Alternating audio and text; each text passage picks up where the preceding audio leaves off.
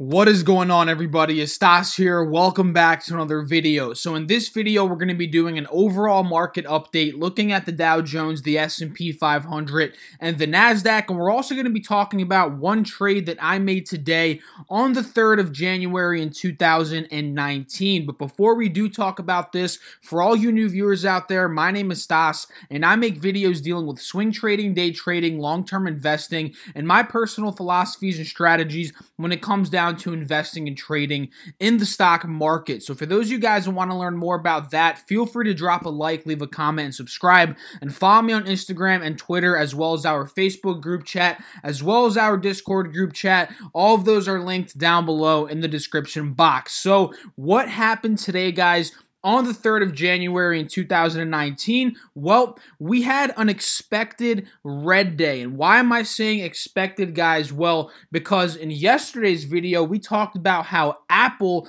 reported that their sales are weakening over in China, and they dropped their revenue guidance down to about $84 billion, which is lower than actually what they reported last year during this time period, right? So this is a very, very bad news for Apple, and I said in yesterday's video how this was most likely going to drag down the entire stock market today, and that's exactly what ended up happening. So we see here the Dow Jones closed the day down about almost 3%, down about 660 points. The S&P 500 closed the day down about 62 points, down about 2.48%, and excuse me, the NASDAQ, these are the NASDAQ futures, so that's why it's showing that it's up $4 right now. But if we want to see the drop in the NASDAQ today, pretty much we opened up the day here at around 6,300, and we ended up closing off the day right around 6,160. So we lost about 150 points in the overall NASDAQ throughout the entire trading day today. So, we kind of expected this to happen today, especially since we saw Apple tank about 8% once this news came out yesterday after market hours. And we can see this, directly on Apple's chart. And, for those beginners out there, Apple has a very big weight on all of the indexes, guys, the entire, U.S. economy, and sometimes, the global economy as well. So, this massive drop here, the revenue cut, the weakening in China's sales, and the whole trade war going on right now, this definitely pushed down the market today 100%. So let's take a look at some charts here to get into a little bit deeper depth on what's going on in terms of the Dow Jones. So as of right now, guys, it seems like we did get rejected by the 50 simple moving average here on the 180-day 4-hour chart. And this is something that we've been waiting for, guys, over the past couple of days. And like I've been telling you guys, just because we've had a couple of green days in a row, like we did these past couple of days, it does not mean anything, right? And what happened, guys? Exactly what I thought was going to happen, which was we topped off here. We had some resistance here at around 23,300. We got rejected by that 50 SMA, and now we're heading down to potentially make another lower low. So what supports do we have to keep an eye on right now for the Dow Jones? Well, we have to look at this 3-year chart to determine that. So the fact that we got, rejected here at this resistance, which was a previous support from back in March 2018, the next support we're going to be seeing here is at around 22,300, which is about 300, 400 points lower than where we're currently at right now. And if we do break that support, guys, the next one we're heading to is the one that we bounced on back in December at around 21,650. So if we're just judging off the 180 chart here, guys, we can clearly see the Dow is making lower highs, and it's in the process right now of, making that lower low. Am I saying it's going to 100% make that lower low? Nope, I'm not saying that, but I'm just saying and just judging what this chart is telling me right now based off these technicals, that, we are strongly pushing down now, and, the next stop is this support here, and then after that, we're going to be testing that low at around 21,700, and if we do break that, guys, we're going to be getting deeper into, back into bear market territory, because as of right now, I don't think we're in a bear market quite yet, because we're down about 15-16%, and this is solely due to that upswing that we had these past couple of days that got us, back into that 15% drop territory. But when we were down here, we were down about almost 20%. So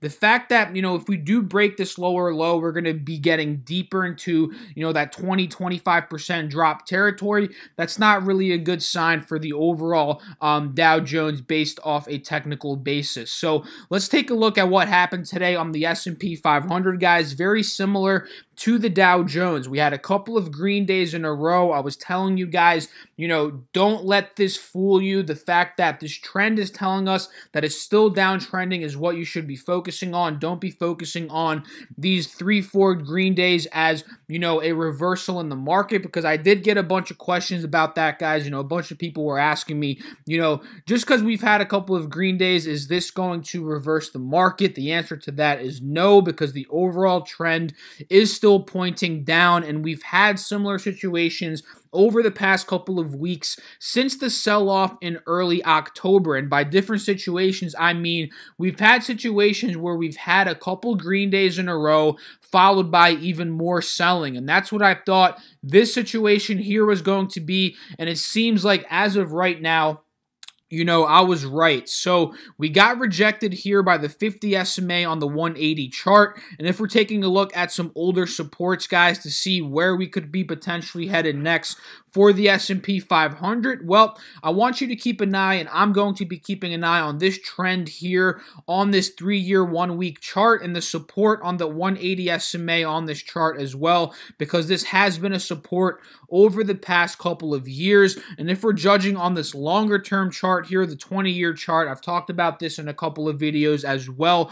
This trend here is very valid, stemming back to the recession in 2008, and it's proven to be a strong support. So keep an eye here, guys. We are right at the support of this trend. So if we do break this level, we're going to be headed back to around the mid 2300 range, and then after that, if the selling does continue to ramp up, if the economy, the growth continues to slow in the economy, with companies' earnings and such, we're going to be headed back down to the 2200 range, and at that point, we're going to be well into a bear market, for the S&P 500. So overall, guys, on the 180 chart, we're making lower lows. We're in the process right now of making another lower low. This is officially a new lower high. The previous high was at around 2,700.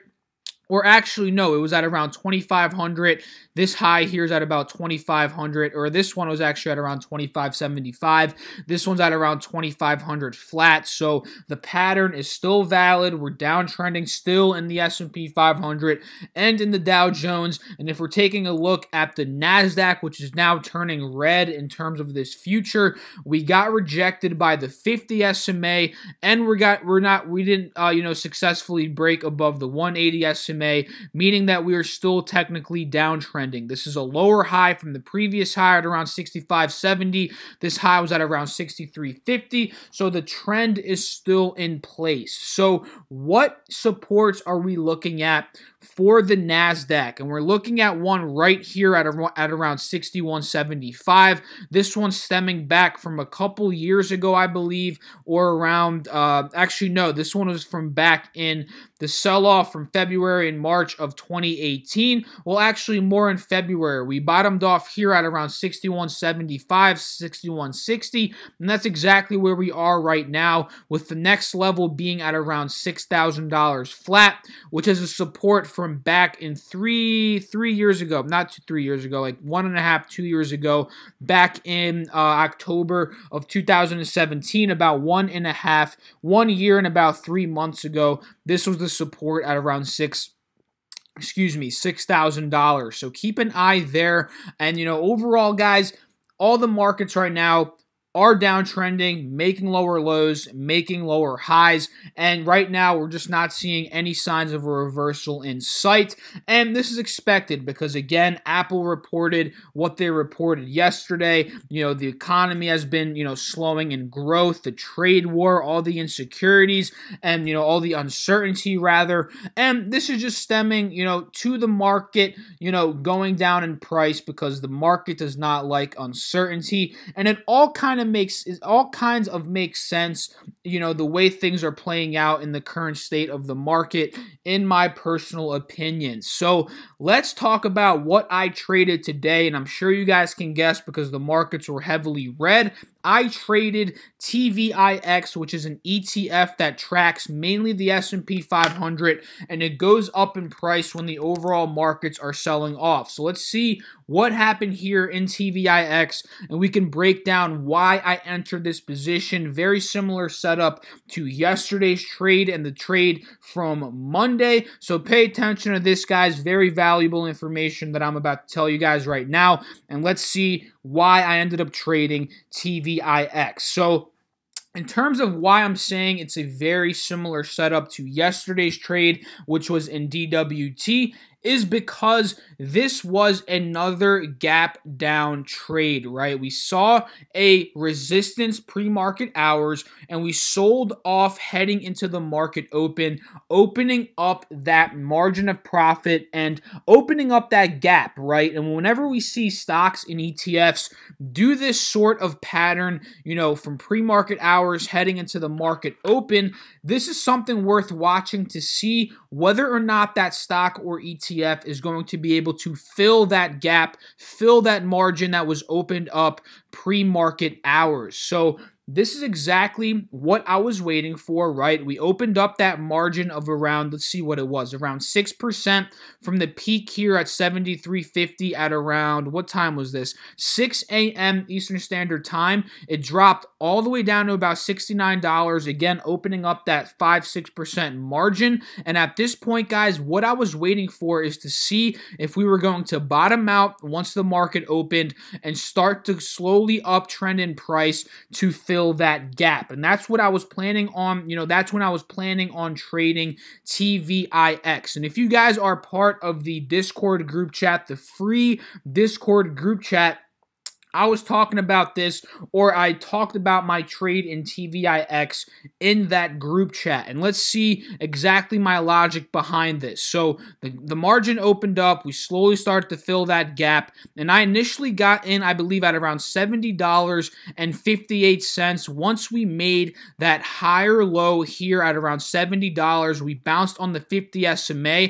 And what I mean by higher low is that, we noticed from the open on the market, this one started uptrending in price, making higher highs, right, and higher lows. And the fact that we were doing that was showing me that the market is slowly downtrending in price, which is pushing up TVIX to the upwards direction, right? Very similar, or not similar, very simple, understanding here of what is going on, right? The S&P selling off in the morning, right? That's pushing up TVIX, making higher highs, higher lows, and the fact that we jumped or bounced on this 50 SMA right here, that gave me incentive to pretty much trade TVIX. And if we just see S&P very quickly, what was going on, we gapped down here and started selling off aggressively. And, what I do every morning, guys, is I watch the S&P, the Dow, and the NASDAQ because I like to see the direction of where these indexes are moving before deciding on what I'm going to trade. And,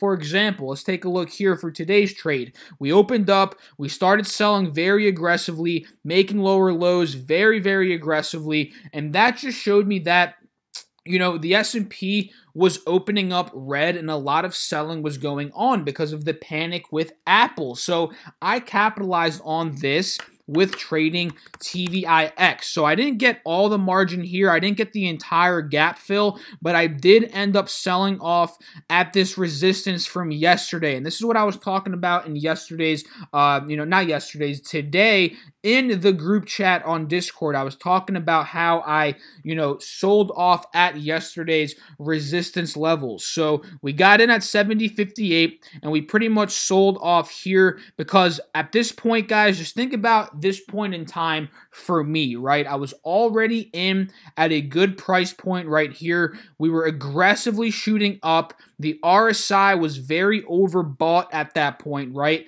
And we pretty much almost filled the entire gap of pre-market, but we were already at the gap from yesterday. We filled the gap from yesterday's resistance, so I just wanted to play it safe at this point, and I took my profits. I believe it was at around $72.50, so from $70.58 up to where I took my profits, I made about 2.75% on this trade and very slightly shy of my daily goal of 3 to 5%. But again, profit is profit. I'm very happy with any profit I'm able to take from the stock market.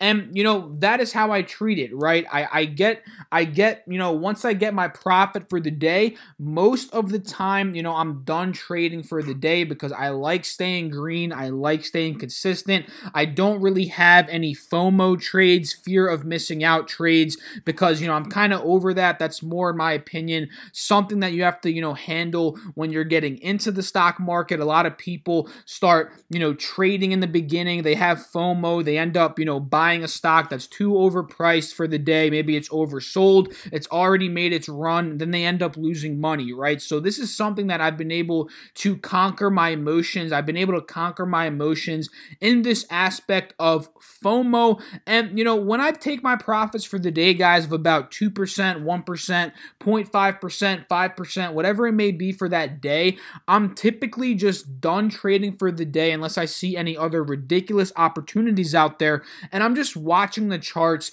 you know, periodically throughout the day after I'm done trading. Drop a comment down below. Let me know if you guys do something similar to this. I would love to know. So that is what I did today, guys. Very simple, 2.75%. Another stock that did very well today that we've been talking about and covering was Cron, ticker symbol CRON. This is a marijuana company, and we talked about this one from the bottoming out point here at the top of this trend line. And at this point, guys, Cron was at a higher low, and this is what really opened my eyes up to Cron in the first place. I didn't end up trading this one, but I know a bunch of people out there in the group and other people that have been DMing me have been trading Cron. So shout out to you if you did trade Cron, guys. We actually covered this one in my video yesterday, and I was kind of, let's take a look. What time period was I looking at it yesterday? We were slowly starting to see a cup and handle formation, I believe right here, right? We saw this cup, right? And then this handle formation. It literally played out perfectly, right? The cup, the handle, and then we broke that resistance that I was talking about in yesterday's video at around $11.50. We ran up all the way to $12.16, and now we're holding the top of the resistance, now being a new support. So the fact that Cron is holding this one after market hours as well gives me reason to think that this one could potentially run up back to $13, $14, and I'm going to be watching it super closely at these levels for a trade, guys. But let's say we break below here, we break that trend that we're currently seeing, you know, that's going to be a break of trend, and I'm no longer going to be interested in trading Cron. But let's say tomorrow we slowly start to up push back into the $12 range. That's going to be a very, very good sign in terms of Cron. So just wanted to quickly talk about Cron today. You know, very solid setup right now in my personal opinion in terms of Cron. Another one that's interesting is NBEV, right? We got rejected by the 180 SMA, but we are holding that 50 SMA. So let's see tomorrow, guys, if we are able to potentially get a trade in NBEV from this gap that we see that it opened up from about, you know, the 180 SMA resistance down to this level. That is around a 5, 6, 7% margin of profit. So I am going to be watching that one very closely. We saw gold futures today absolutely tear it up. We're almost at that $1,300 level. That is a resistance from the past, and we can see that very clearly right here, guys. This is a very solid resistance. We sold off, we bottomed out, we're heading back up, we're uptrending in price right now, and we're getting close to that $1,300 level that we can see on the 3-year chart, guys, is a solid resistance. So I'm watching JDST right now to see whether or not we're going to get rejected here and start to pull back a little bit in the gold futures, which would open up that opportunity in the gold, the bear ETF, which is JDST. But let's say we break out of this resistance, guys. I think gold could run back up to the mid 1350s, opening up JNUG for even more profit potential, guys. We see JNUG today absolutely tore it up as well, up 10%, guys. So if you were able to trade JNUG, drop a comment down below, let me know. But you know, other than that, guys, you know, that's pretty much what happened today in the markets, right? Very solid red day. I still think there's more red to come based on what these technicals on their major markets are telling us. Excuse me. Keep an eye on gold, guys. Gold is very, very in a very interesting spot right now. Again, if we break that 1300 resistance, it could continue to run to the mid 1300s. If we get rejected, it may be time for a pullback, which would make JDST a very solid play. But it's all about playing it by ear, guys. And if we take a look at some major you know, stocks here, large cap stocks like Apple, it was down 10%. I know a lot of people have some call options in our group, which is not too bad of an idea in my personal opinion, because over these past couple of weeks, guys, since this big sell-off, we've noticed every time that Apple made a lower low, it's been able to bounce back up. So the fact that people have call options on Apple right now makes sense from a 180-day technical perspective, right? If we're able to bottom out in the 140s, you know, 142 range, which we are seeming like we're doing right now, you know, we could push back up into the low 150s, which I'm sure that's why a lot of people, you know, that's where a lot of people have their strike price for Apple, right? So that is something worth looking at if you're into options, guys, right? Again, this is not financial, you know, this is not financial advice, right? This is all for entertainment purposes and my personal opinion. So don't just go make a call option right now, you know, just because I said that, right? You have to do your own research. But, you know, it makes sense from my personal opinion to why people are, you know, making call options right now, you know, placing call options in Apple. It makes sense from a technical perspective. So Facebook, guys, you know, it's getting rejected by the 180 SMA here. Keep an eye on that resistance point. You know, Amazon, you know, very same, you know, level here under the 180 SMA. Let's take a look at Netflix, guys. Pretty much all of these are at resistance points at their 180-day simple moving averages, right? We can see that on Google as well. And I'm pretty sure Microsoft too, right? Actually, no, Microsoft got rejected by the 50 simple moving average. So let me know, guys, what are you guys doing today in terms of stocks trading? I personally actually bought 3 shares of Apple today. I posted that on my story on Instagram at around $143 for my long-term portfolio. Have you guys been buying shares? Please let me know down below in the comment section. I'll catch you guys in the next video. Thank you so much for watching. If you found value in this video, drop a like, leave a comment, subscribe, follow me on the other social platforms. And if you guys want to be in contact with me and our group throughout the trading day, feel free to join that Discord. We have about 400 people in there right now, and the Facebook group as well. We have about 115 people in that. All of those are down below in the description box. Again, thanks for all the love, all the support. I'll catch you guys in the next video. Peace out.